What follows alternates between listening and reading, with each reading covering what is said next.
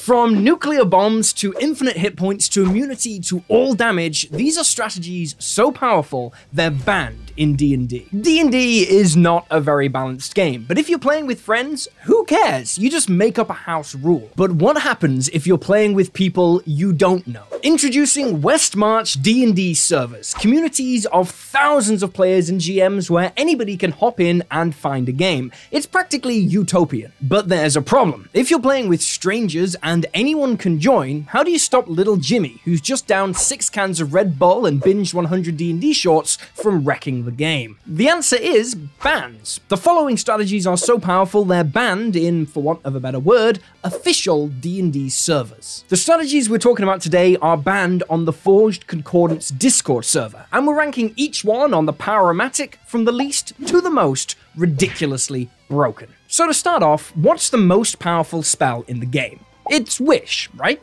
Wish can replicate any other spell as an action, even if it normally costs 8 hours to cast. But this banned strategy pulls off that exact same trick with an item as low as Uncommon rarity. The idea is to be a wizard or bard and use a spell gem. This is an item a bit like a Ring of Spell Storing, but it only holds one spell. But the upside is, no matter what spell you store inside the gem, a creature holding it can use one action to cast that spell. That is one action, and you can cast a spell that might normally take 10 minutes or 10 hours. It doesn't matter. This is busted. Tiny Hut is a spell that creates a dome of force around you and 8 others. Anyone outside the radius of that dome can't enter, and the spellcaster can't leave, but anyone else inside the radius of the spell when you cast it can exit and enter freely. Did you ever play tag and there was that one kid who was like, "You can't touch me, I'm in the safe zone"?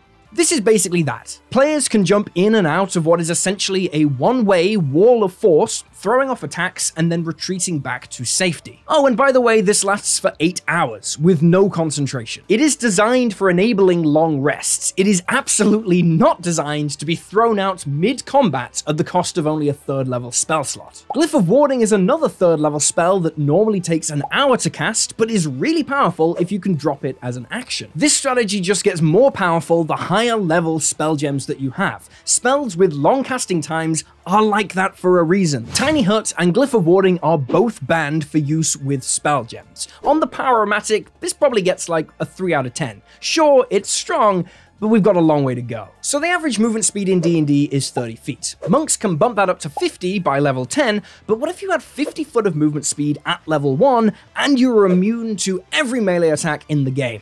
This is the power of the Aarakocra. Yeah, we all know that fly speed is kind of busted in D&D. You can just hover out of range of enemies' attacks. A level 1 Owlin Cleric can single-handedly kill a Tarrasque. But even against enemies who have ranged attacks, flight goes crazy with just a tiny bit of optimization. The spell Sniper Feet can double the range of your Eldritch Blast. Throw on Eldritch Spear and you can knock out enemies from 600 feet in the air. No enemy in the game has the range to compete. The Forged Concordance has an interesting ban here though. Instead of removing flight from player races completely, it's just nerfed. Every flying race in the game starts with a fly speed of 15 feet, and it stays that way until you reach level 4. From level 4, it increases by 5 feet per level, capping out at your walking speed. I like this one because fly speed is only really overpowered in the early game. And this doesn't ban flying races altogether, it just nerfs them in combat for those first few levels. This is a good compromise on fly speed that I think a lot of tables could use, because, let's face it, flying speed is kind of unstoppable for an unsuspecting new GM, especially in the early game.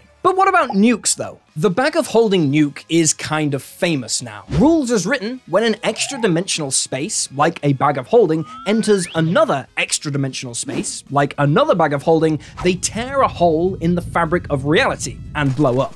It creates a black hole vortex that sucks in everything within 10 feet of it. It doesn't matter if it's the Tarrasque, Tiamat, the Demogorgon, the kids at the orphanage down the road, nothing can escape, there is no saving throw. I've already made a video about how a level 2 Artificer can completely alone abuse this feature to one-shot any creature in the game. Some creative folks have even crafted weapons that are designed to fire these bag-of-holding nukes at a range of hundreds of feet. This is obviously nuts, but bear in mind, it doesn't actually kill a creature, it just banishes them to the astral plane, so that does bring it down on the Power-O-Matic. Still, if that creature can't plane shift, it is still very much removing the problem. The fix for this feature is to just tweak how the interaction works. Instead of exploding, now when two bags of holding meet each other, they just scatter their contents on the astral plane. There is no black hole. Yes, it's less cool, but yes, it's less broken. It's nearly Valentine's Day, and you know what that means. Time to hunt men for sport. 10 lucky viewers will be captured, shaved, oiled, and deposited naked into the hunting grounds. And we have some beautiful hunting grounds this year, courtesy of Cheipeku maps, like Hell's Tax Office, the Beached Kraken,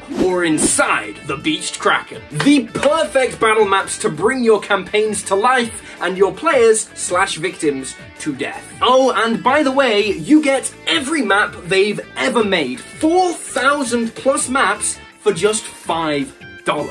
I could try to be funny about this, but it's not a joke. $5 for over 4,000 of the best quality TTRPG maps ever made. Cheipeku maps are the maps I used for Ryoko's Guide. That's the book that I made. I insisted that we get Cheipeku because I seriously think they're the best. Just swing by Cheipeku on Patreon, link in description, and bring your games to life with settings that inspire and terrify. Check it out, and I'll see 10 lucky viewers in the hunting pits very soon.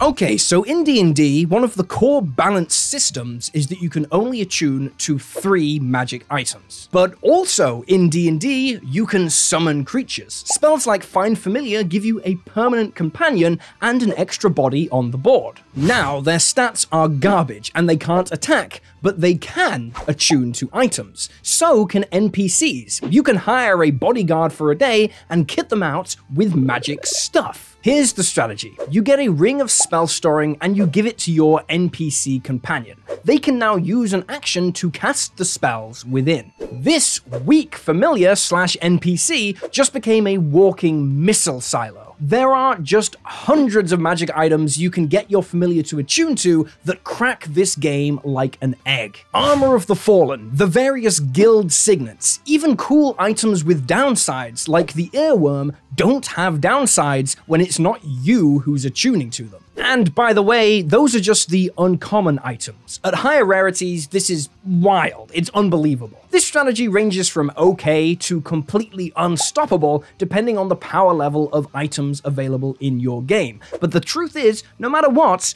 attunement slots are there for a reason. This is a loophole to get around that limit, and it massively boosts the power of NPCs and familiars. So in maybe the most sensible change in history, the restriction here is that any companion you summon or companion that you hire shares your attunement slots. It makes sense. In a high magic late game setting, this is wild. Yes, magic items really are that powerful. Okay, so forget companions. You can't trust them anyway. How about infinite copies of yourself? Yes, it's the classic simulacrum loop, the first YouTube short I ever made. The gimmick works by being a spellcaster with at least 2 spell slots of 7th level or above and casting simulacrum on yourself. This creates a copy of you with all your known spells and all your remaining spell slots. Sure, there are limits here. The simulacrum can't gain levels or regain expended spell slots, and if you ever cast simulacrum again, the current one dies. But that doesn't matter. You just need to take a long rest, and the following day, order your simulacrum to cast simulacrum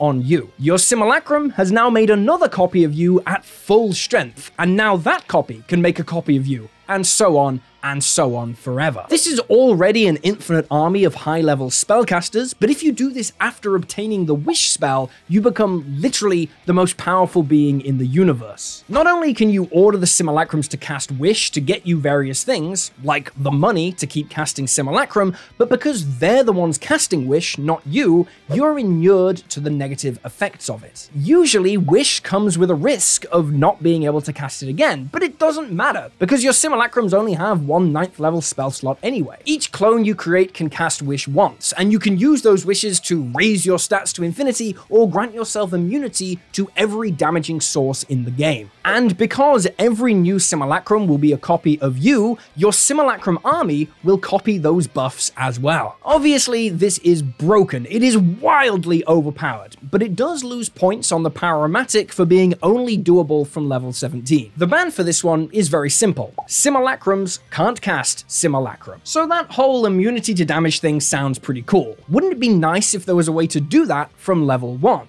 Well, there is. Lycanthropy is all you need to be immune to bludgeoning, slashing, and piercing damage from non-magical, non-silvered weapons. Let's say you accidentally contract Werebear Lycanthropy.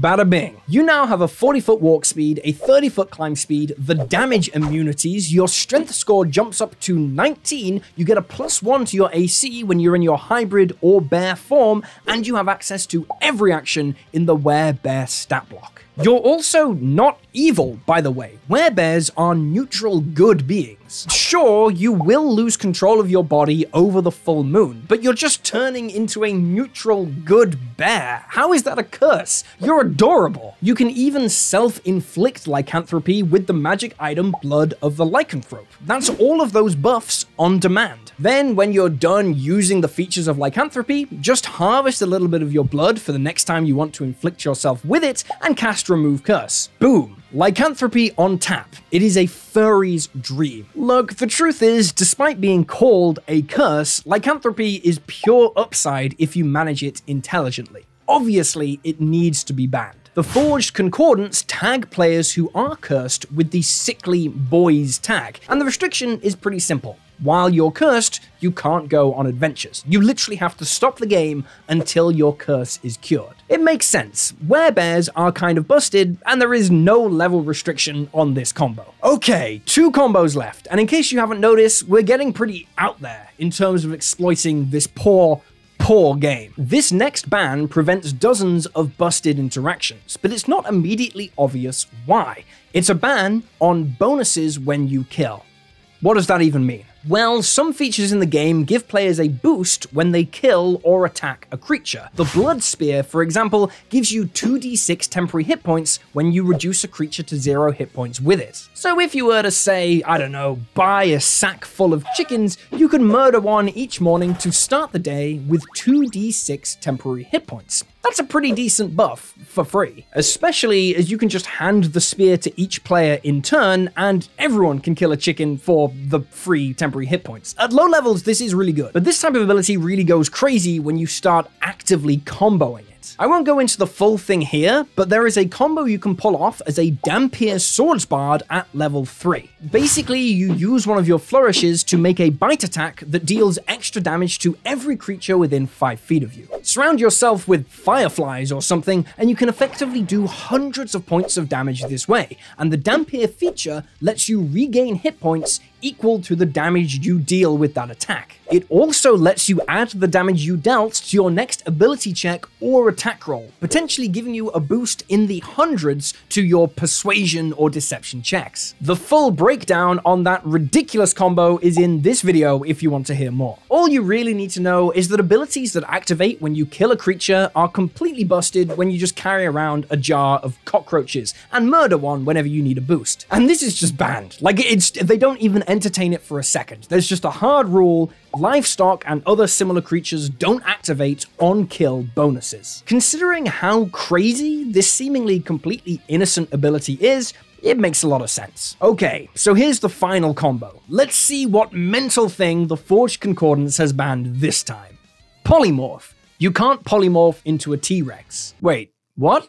I mean, that's not that powerful. I mean, the T-Rex is good, but The giant ape is arguably better. What's going on here? Okay, I'll explain. The Forged Concordance Westmarch server takes place in an original world. It's an original setting, and in that setting, there just aren't any dinosaurs. And that is okay. Honestly, it's a fine reason to ban something in D&D if it just doesn't fit into the type of story you are all trying to create. Something doesn't have to be broken for it to not be perfect, and as long as the expectations are very clearly set out ahead of time so players know what they can and can't do, that's cool. Every server, every game table, every fantasy world will have a few things like this. It's just sort of a side effect of playing with other people. I put it in here because it's important to remember that D&D is a storytelling game, and there can be story-based reasons for things not being allowed. And if you really want to do something that the GM was initially a bit more hesitant about, you can just ask. You can have a mature discussion. You never know, things might change, because in truth, the dinosaur ban was lifted from the Forged Concordance earlier this year. That's right, baby, dinosaurs are back, power level 10 million, Jurassic Park, let's go.